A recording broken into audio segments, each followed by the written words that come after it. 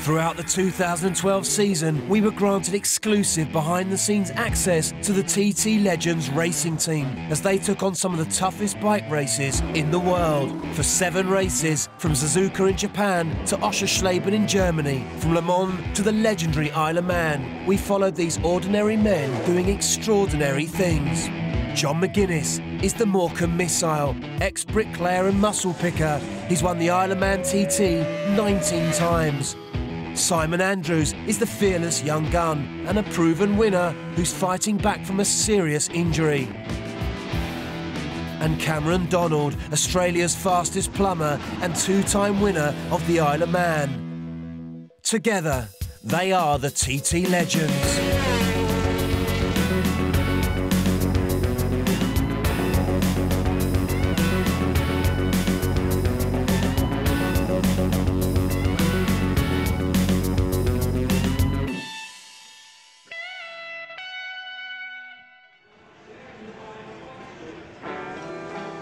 After the rain and cold of the Isle of Man, the team have flown halfway round the world to the ferocious heat of Japan, home of the famous Suzuka 8-hour. Joining John and Cameron is British Superstock star Jason O'Halloran, standing in for the injured Simon. Having raced a Suzuka before, Jason has valuable knowledge of the track. The team take Japan's famous bullet train to the circuit, an experience in itself. Like the pinning, feeling the pinning. It looks like Hilda Ogden on the bullet wound train. Suzuka is one of the most famous circuits in the world and the home race for many of the world's leading bike manufacturers, making success here a matter of pride. To actually go and race Suzuka is so exciting for me, and it's something that I've dreamt of doing since I was a little boy. Suzuka's always a great atmosphere, something to do with the heat, the sweat, the sheer passion. The whole Suzuka circuit is a great track. Very hard to go fast on, but once you get it right, it feels nice. Definitely going to be a highlight of the year, I think.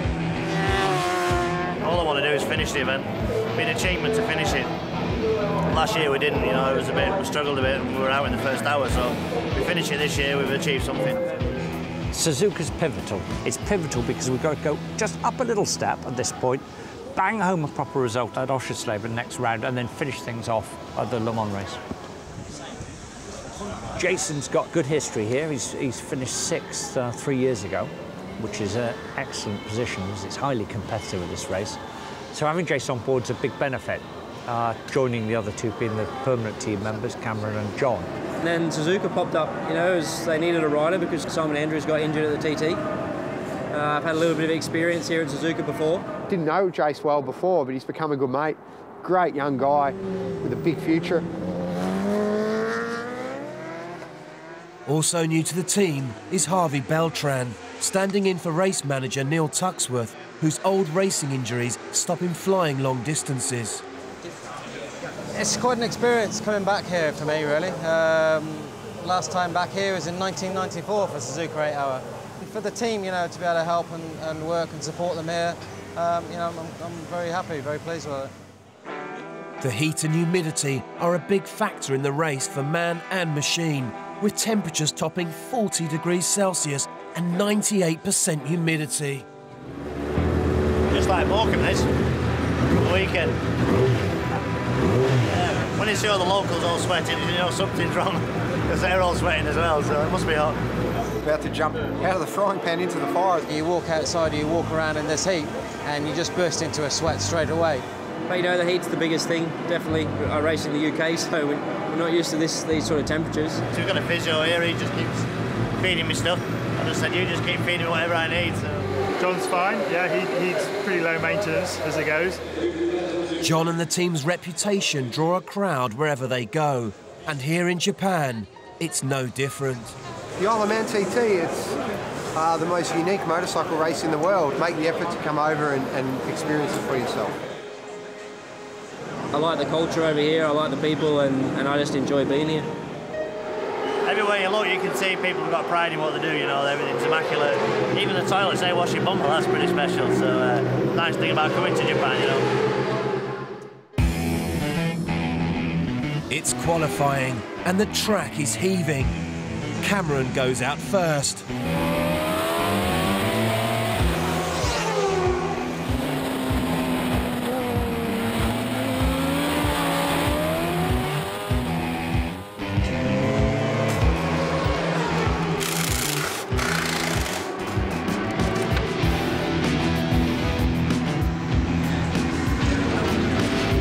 Having picked up a virus, Cameron isn't feeling his best, and nor is the bike. All the riders are struggling with the brakes. I go up and I brake, and I always let the brake off fully open. Let the brake off, thing goes, and the lever was pushing back on my hand all the time. When I'm braking, the lever keeps pushing out. Cameron was saying that when this was all happening, he was getting that feel of the lever pushing back, but then it grabs again. Almost looks like pads are going like that, you know, that sort of... Yeah. Despite the problems, the team qualifies 17th. Not bad in such a high-quality field.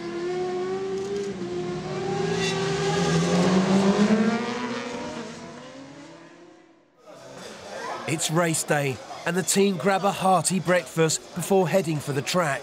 But it's not quite to John's taste. I don't mind fish, but as long as it's fish fingers or... Fish fingers? Yeah, you know, like finders or something like that. I'm just going to keep it simple, you know. Simple food for a simple lad. All I've eaten is bits of steak, spaghetti bolognese, wieners. Nah, fish make you ill.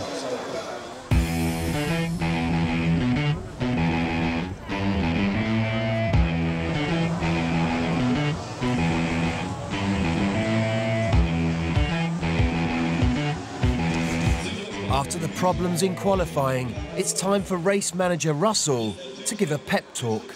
John, you're starting because I consider you a safe pair of hands and we know you can do the job. Don't you worry about the times you're doing, just make sure you stay out of trouble. Bring the thing home after an hour and don't take any risks. And for the rest of you, you know self-imposed you've got target times, but it's a team sport and we want to make sure that you're not going too far into the risk zone. Jace, you particularly want to impress people. You're on the way up your career. You're going to impress people with a top finish. Nobody's going to actually remember how quick you were in stint 3 and stint 5. You just won't matter. What matter is seeing your name in the top 10 on your portfolio. My personal target, I'd like to see 10th place at the end. There's no pressure. We're going to achieve that through doing what we've done all year. You know you can ride a motorbike. Let's just do it safely and steadily and result will come. Right, anything else anybody wants to bring up? This isn't Formula One. There's no onboard radio, so pit boards play a crucial role in the race. On the top it says TT, then the second line we've done the time. We'll keep that like that. Then the bottom line will be the countdown of laps. Yep. Unless we get to the end, and then for in, I will just display in, nothing else. No. FOR, did you put three ins? Do you want to do that again? Or? Yeah, I can do, yeah. Just says in. It's all changed, hang on. Yeah, righto, John. I'm just getting in. You're going to get 3, 2, 1 in.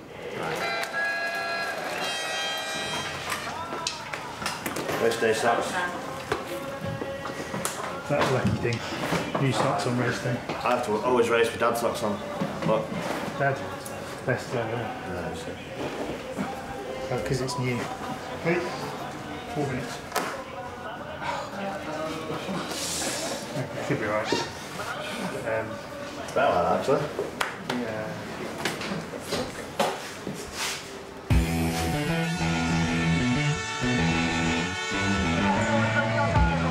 I've been struggling all week with this head cold and I feel great today.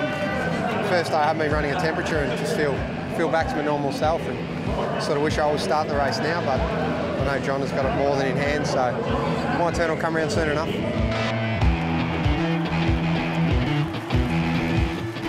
There's been a lot of discussion about the starting rider and the foot in the circle.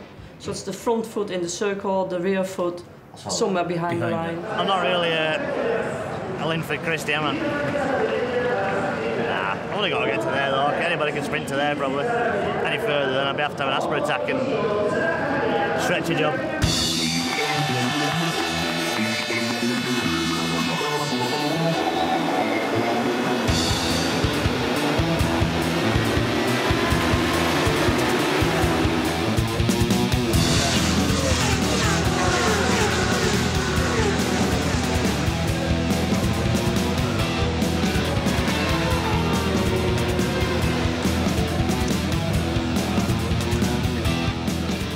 the team watch on, John uses all his experience to stay out of trouble.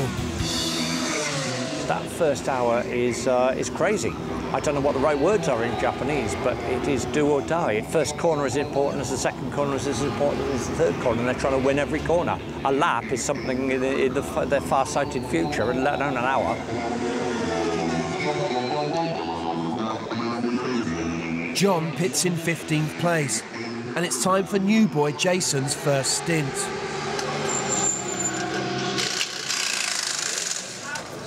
First stint went well. We finished in 15th. John was very measured, just right, really. The pit stop itself went well. We're pleased with it.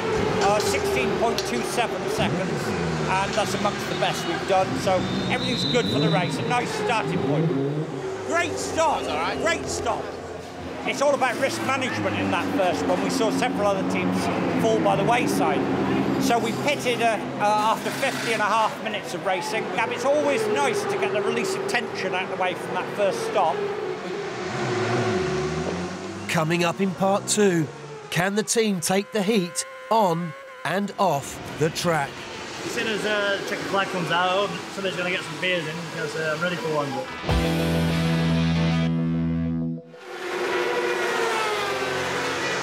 We're 3 hours in, and the team are in 13th position, but the conditions are far from easy.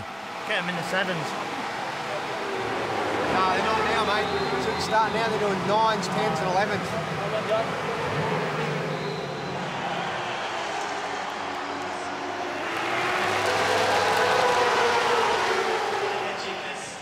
The track temperatures are soaring, but the team have a novel way of keeping cool. Happy days. We've got 2 flat ones here. The idea is as soon as they get out of off the bike, get the leathers down, get them in the pool, we can drop their body temperature a lot quicker. So what we want to do here is just cool them down. It's not to do anything to the muscles particularly, it's just to get their core temperature down. Measure your body temperature, just see if it's changed. Lower it. You're over what? Swimming. Let's see where the pressure's dropped. Up and down the paddock, the teams are struggling with the heat. For physio John, Suzuka is the busiest race of the year. The last hot race we had in Qatar, we recorded up to 3.5 litres being lost in one stint. We counter that by them drinking before they get on the bike, and two of the riders here have got packs in their leathers, so that's 500 millilitres. We have the water put into the freezer beforehand, so it's like slush, and then we squeeze it into the backpack. That cools them down as well, so you get a big cold area in here, so that's quite nice. Hydration is probably more important in races like this than the massage, but say for the 24-hour races we do, the Boulder or the Le Mans, temperatures aren't as high, so really the hydration becomes less of an issue, and the sore muscles become a more of an issue because they're just pounding away with the muscles are working all the time, and they do hour after hour on the bike. Obviously we hope they're fit when they arrive, and we monitor that they don't get any injuries, or if they get injuries we try and resolve them as quickly as we can. After a relaxing massage, Cameron's ready for his first stint.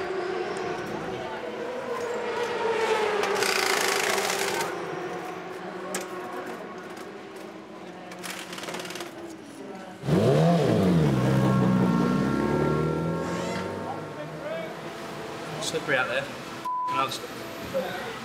Why would that be? Just probably the heat, probably. That hot, you know. Not too bad for the first one. 2 to go.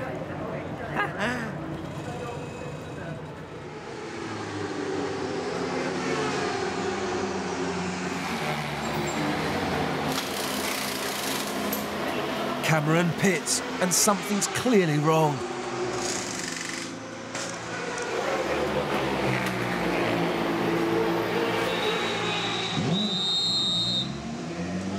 Russell, Yeah. the first 2 laps showed the inboard. He showed the inboard. And that's why I was riding around, I didn't know. I thought I didn't know what was going on. He had the inboard up there, in. It went in. Thank you for staying out there. I'll sort him out immediately. After 4 hours, 115 laps and 580 kilometres, the team have settled into 13th position. Back in the pits, Cam is recovering from his stint, watching replays of the fireball he's just ridden through. Nah, came out of the corner and the whole track was on fire with black smoke pouring out everywhere, so didn't know till just then it was Keo, so he certainly charcoaled it.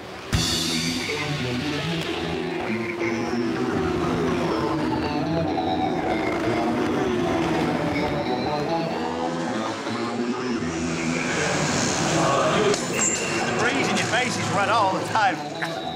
When you're actually breathing on the bike, down the straight, down here, it's red hot. It's like you're breathing, and it's like somebody's got a hairdryer in your face. Honestly, it's like somebody just going...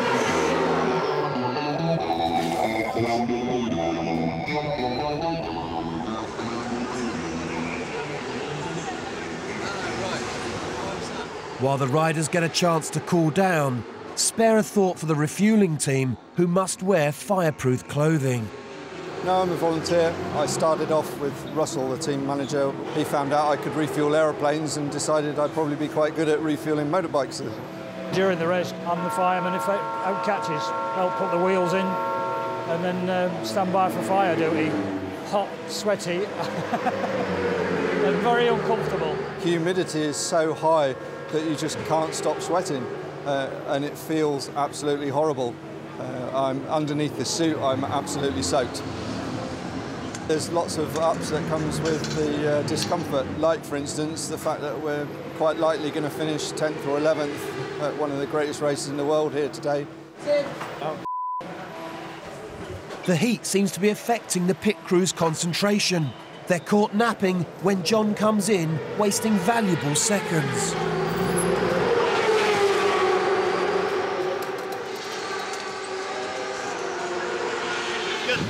Real good feel for a bike. Few of the faster riders passed me, and I was like, even learning after so many laps, you still learn off the good riders. You think, oh, you know, you can just turn a bit in a bit earlier or turn in a bit later. As a textbook race goes, yeah, I suppose that's me done. You can't come to Japan trying to get into these in their own back garden. It's definitely a tough thing to do, but as soon as the checkered flag comes out, somebody's going to get some beers in because I'm ready for one. As dusk falls on Suzuka, we're into the last hour and a half. The heat hasn't abated, but the team have moved up to 11th. You know you do a TT, oh, it's 10 times higher than any TT, isn't it? Doing that? Yeah. You know what I mean? For us it is. If for your average guy doing a TT, probably harder. Well, TT's a piece of that.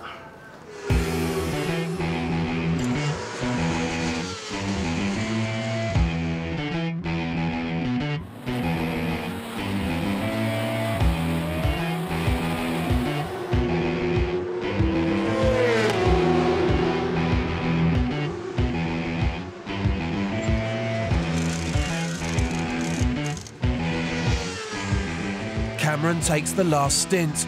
He must stay out of trouble and bring it home.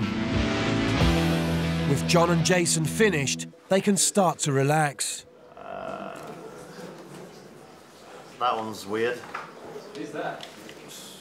Right, yeah.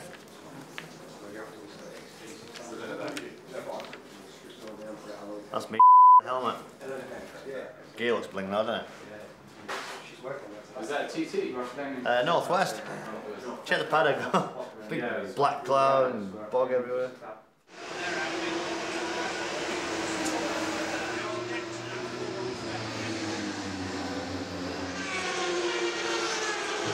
Cameron crosses the line in 10th place, bang on Russell's target. They're still second in the Endurance World Championship, but after good results in Suzuka, rival teams are closing in. Pretty special for me because I've done so many things, but I've never finished one of these. I never thought I'd ever finish one of these at 40-year-old. We came looking for 10th. I think we've got 10th. It's a vindication of some great teamwork. A fantastic pit crew have performed almost faultlessly. And John McGuinness has done average. A great job by all concerned. Very pleased to be part of it, and I look forward to taking the race to Australia. I believe you're second in the World Championship still. Well done. Yeah, I'm looking forward to having a drink and just relaxing, really. What I'm not looking forward to is packing this lot away.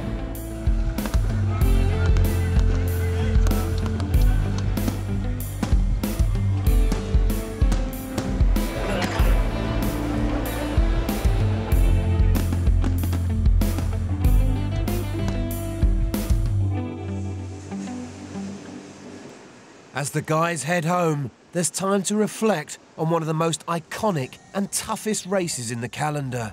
That's the fastest I've ever run from the edge of that track to the bike. We couldn't see it over the pit wall. I have to wait for the footage. That was fast, mate. That was like a blur. My legs were like a hummingbee wings. Like steel springs. I would just run, Forrest, run. You see me bouncing through the gravel? Hey? You see me bouncing through the gravel? Ran on through the gravel there, just went in a bit hot. Messed up my braking marker a bit, went in just a little bit too quick. Probably could have made the corner, but thought it was safer to just run across the sand, although it's a bit softer than I remembered, so had to get on the gas and paddle my way out of there, but got the bike through there without falling over, so that was the main thing. But